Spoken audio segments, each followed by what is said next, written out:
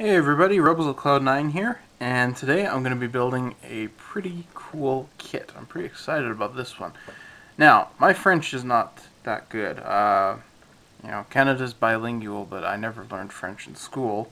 I know German. I've been studying some Japanese context, Swedish, that bit. So if I'm pronouncing this kit wrong, you can leave me a comment down below, but at least tell me how to pronounce the word. But I believe this is the Nieuport-Delage NI-D622. This is a Heller kit, 72nd scale, and this is going to be a first for me. Number one, I have never built a Heller model kit before, and number two, I have never built anything of French aviation. So I'm pretty excited about this. I picked this one up just a little while ago in December. And I'm really excited to build this because it looks like a really fantastic kit. I really like this kind of 1930s style, biplanes that they had in the 20s and 30s. I really like this kind of look. It's a very elegant looking piece of aviation. So let's take a look at the kit here. Like I said, I'm pretty excited about this. So here we have the first sprue. And we have the fuselage sections. They look pretty good. There's a bit of raised rivet detail, but that's actually being accurate to the real aircraft, which is pretty cool. You get the ailerons here in one piece, which I really like, and a bunch of other little bits there, braces and part of the engine. The second sprue here is the wing sections. Now, what's really nice about the wing sections, and some other kits don't do this, is sometimes when they have a top wing like this, they mold it in one piece. And the problem with that is it's very heavy and it ends up weighing down on the model. This is very nice light plastic and comes in two nice halves, so I'm not going to have that problem, which is really awesome. A little bit of flash here and there, but that's more or less to be expected on a kit that's about this old. And the third sprue here has the rest of our pieces. We have these Y braces here, and they need quite a bit of cleaning. It looks like the seams were crooked, and so that's just going to need some, again, little TLC to get that back in order. But we've got quite a detailed components here. We've got some hinges there, we've got a step there, got a pretty nice looking cockpit here. We've got a gun sight and a whole bunch of other little pieces in there. It's pretty cool. And I forgot to mention that, but on the inside of the fuselages here, there's actually some little details, which is pretty cool. They didn't have to add that in there because I don't really think you're going to see it, but it's nice that it's there. And so then we got the rest of the pieces. There's a couple sink marks I'm going to have to clean up, but that is going to be very minor. And this is the last sprue, but I'm going to come back to this one in a moment. So this is a little strange. Here we have this is the history page and the instructions diagram, or directions diagram. And that's just on this one piece of paper here. Usually it's molded in with the instructions, but no, not this time. So speaking of the instructions, they're very simple. Laid out pretty easy. You shouldn't have any problems with this. All the colors are Humbrol. They're all nicely numbered out there, so I'll be able to look those up and convert them to whatever the Tamiya equivalent is. And we have our paint guide here in the back. And there's two different types that they have on here. I'm going to build this one, which is the one on the box art. So let's take a look here. Don't know what this paper's for. It says flash service. Don't know what that is. And here we have the decals, and it's almost the size of the box. It's pretty big, and they look glorious and beautiful, and I can't wait to use them. And so what they've included here, they've included the nice rondelles. We've got the rooster emblems here. We've got these panthers here for the second option, as well as the tail. They give you the white stripes in here and the white lettering. And what's pretty cool about the lettering here is it won't show up, but I'm going to show you guys this. one second.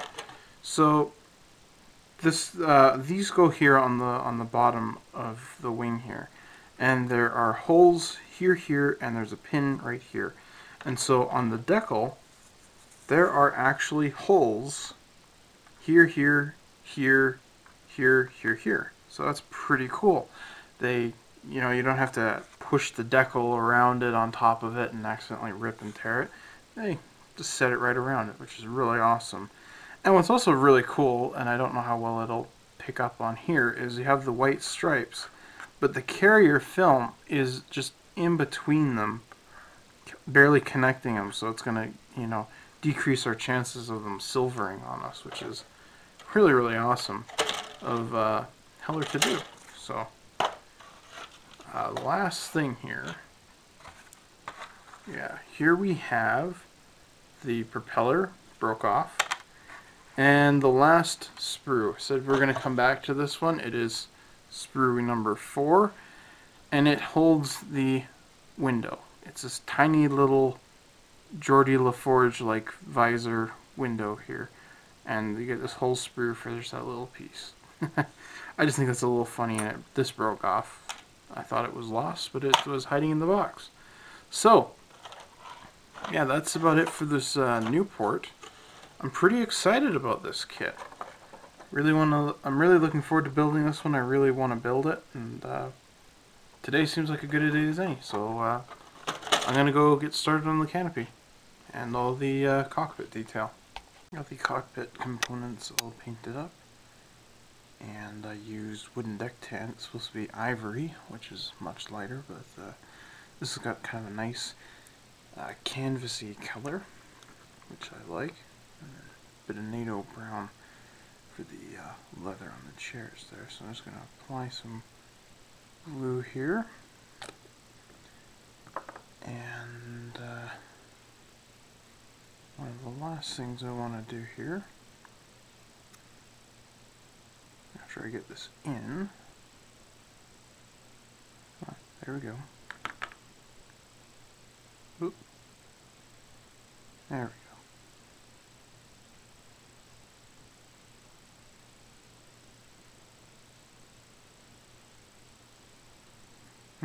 Not really the best secure fit. That's better, I think. Yep.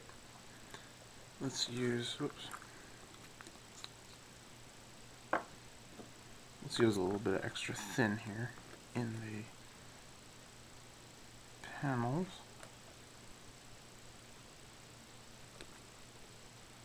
Okay. That's much better. Yeah, so the last thing I want to do before I glue the halves together is use this Agrax Earthshade from Citadel to brown wash acrylic, and yeah, I just want to kind of paint this all over.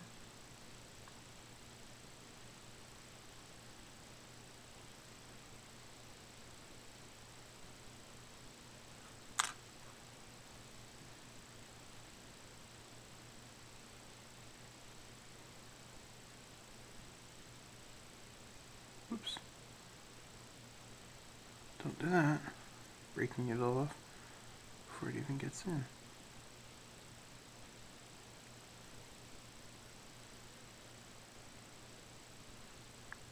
Oh, just a spot.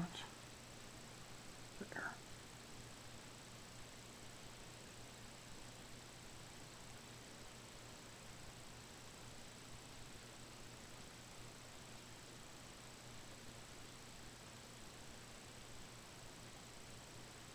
Okay, looks pretty good. So now I can glue the fuselage halves together. You can use some regular cement here.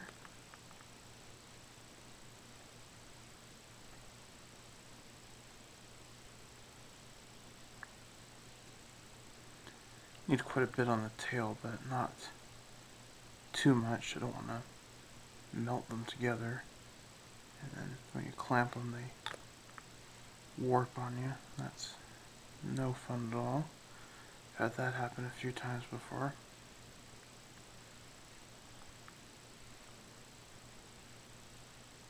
And there. Okay, come on, there we go.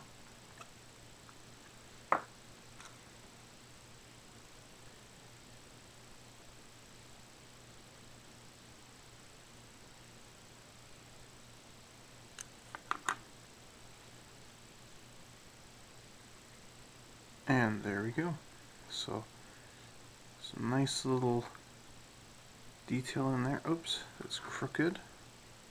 This side needs to go down. Okay, there we go. So yeah, nice little detail in the cockpit there. It's going to look a lot nicer when that wash dries, but have a bit of a problem here. This kind of U shape here, you can't really clamp it, so I'm going to use is just a little bit of Tamiya tape and pinch it tight like that. Tape it over like so, and just paint some extra thin there like that.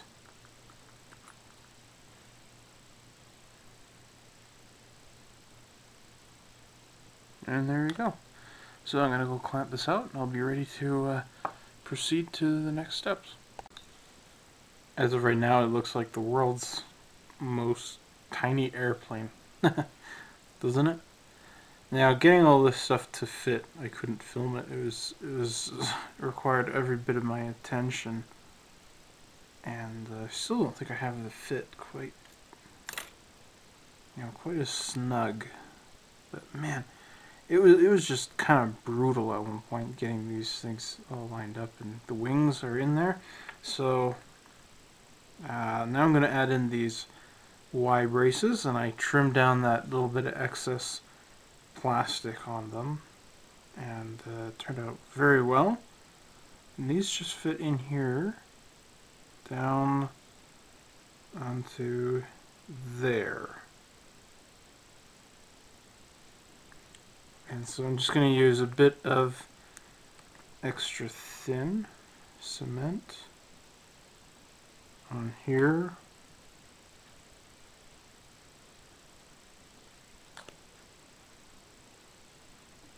And yeah, it moved. Heck, I'm going to put some on that peg.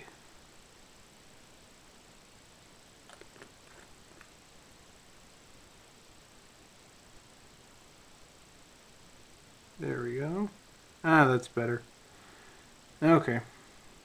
One thing I just thought of that I'll need to do is use the top wing here, or sorry, not the top wing, the bottom of the top half of the wings. That's what I was thinking. Simply to check and make sure all the pins will line up. Oh, that's interesting. There are crosses over the holes here. Huh. That's just kind of cool.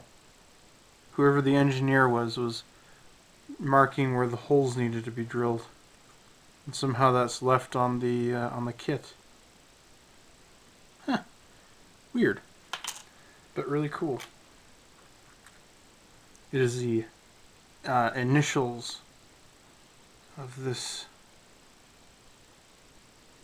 Nieuport maker. He's left his autograph. That'd be kind of an interesting thing, wouldn't it, if you had a model kit? And you know, a lot of times we have, like, actually there's enough glue on there. Like, we have Airfix and Revel, you know, written in the side of the fuselage and Matchbox and stuff. But wouldn't that be kind of interesting to have just the autograph, the signature of the engineer, you know, stamped in there as well. It'd just be kind of cool, because in a way it's kind of a work of art. You know, I consider this to be a work of art. It's you know, I guess in a sense a form of sculpture making. This is my 2 cents. It's not worth that much anyways. So yeah, they don't fit. At least that one doesn't. So this needs to be turned slightly. This is really difficult. There we go. Okay. So yeah, now all the pins fit. And again, this is super light, which is really, really nice. So it's not gonna, you know, press down on any of this, but it looks pretty good. I'm gonna measure this again here in a moment. That fell off. There we go. Get back on there.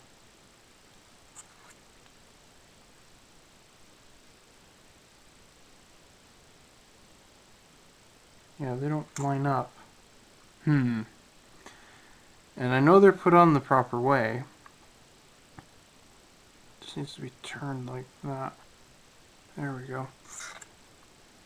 So yeah, I'm gonna go and fuss around with these little Y braces, but it's all coming together. It looks pretty good.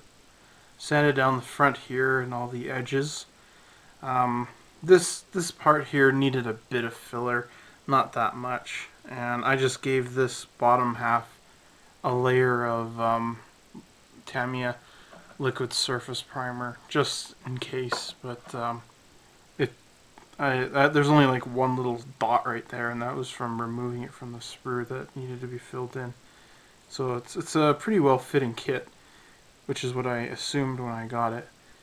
So yeah, I'm gonna go and make sure all of this fits together, and then I'm gonna go and glue more of these struts just to make them more secure. Time for painting and all that jazz. So I built the top wing here. There's a couple little pieces that you put on. Looks pretty good. And got all of this together here. And ready for, you know, whatever green. Now, picking the green is the tough part of this build. Humbrol has paint 80 selected, and that's not the color I would suggest for this. The box art is kind of, again, difficult because it's all sorts of greens, but it doesn't exactly have the green to use on this model. So what was kind of cool is I actually found a picture of the aircraft, and I read on a forum.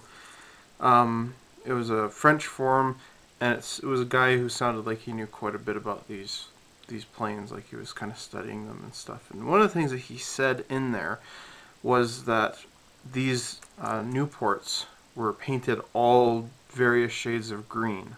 So basically you can use any kind of green on there, and it would probably be accurate. Now, based on this picture, it seems to be a pretty dark green. So my choices were, when I came to dark greens, I thought, well, JN green is pretty dark and it looks very good. But I'm going to go with JA green. It kind of matches more along the lines of the colors, so I'm not going to be able to get the actual color, I think, 100%, because I don't really know, and no one seems to really have like an exact specified color. There's been people on forums guessing about it, but no one has really seemed to come up and say this is exactly what color they were, because I have yet to see a color picture of this. I don't think they ever took any. But yeah, I'm going to use just this color. I've covered over the canopy here, and everything's sanded, ready to go. This is going to be a bit of a difficult thing to paint, but like I was figuring out how to do it, and I was thinking of temporarily gluing this on top and then, being able to peel it off and do the decals. But I've come to a different conclusion. I'm just going to paint half now and half a little later, and that'll be it. So it'll just take me a bit longer to paint it, but that'll be worth it in the end, because I won't have to have a big thumbprint on it or something, who knows. But yeah, I'm gonna stick with this JA green. It looks pretty good, and it's kind of, like the color on here is pretty dark, but this will be nice, I think, and it'll allow other colors to kind of come through. So I'm gonna go mix up the paint and get ready to airbrush.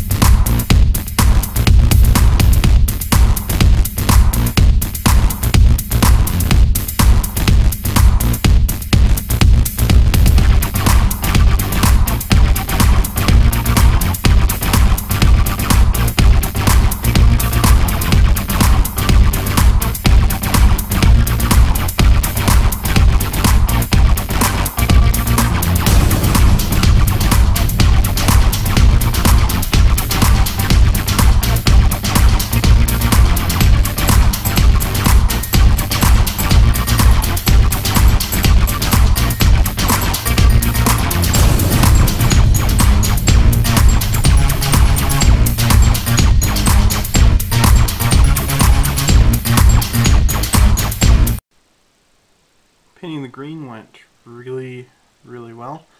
I've given it 2 coats of Future, except for the wingtips. They're going to get another coat here in a little while, because I can't quite coat the entire thing. But thought I would paint the silver on now, because that's going to have to dry, and that's going to have a couple coats of Future. So I'm using, I hate that they do this, flat aluminum. I don't know why Testers doesn't put the color on the front. You know, they have all the warning labels and then very, very tiny letters in the back of the barcode. They have it written there. It's very strange. Anyways, yeah, I'm gonna paint quite a bit of this, more than the instructions say. So it goes to about here.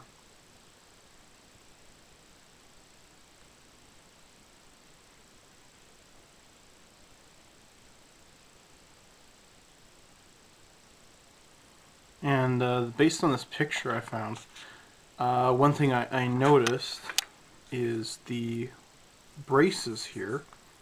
This kind of N-shaped brace on the bottom here. Let me get that in frame. Yeah, this is all silver, but the Y braces are green, so those need to be painted as well. And there's some radiator-like things that go on the front here. You know, they sit in the front. I believe they are radiators. I don't really know. Yeah, they're supposed to be two pieces put together, but I'm gonna get to those in a minute because the ones that come, I'm still figuring out what to do with them because the ones that come in the kit are terrible. They have a huge sink mark hole in them, and all the detail is basically, you know, gone. So I've got to come up with something to do there. But yeah, I quite like this color here for painting all this. So yeah, this is what I'm going to do, is just paint the rest of this and move on to the more coats of Future. So hopefully tomorrow this will all be dry enough and the Future should be sealed in at that point that I can start decaling the model. So pretty excited about this, and I'm quite happy with how this color is turning out. I might have to do another layer of it. It actually looks pretty good right now, but figure that all out when I get there.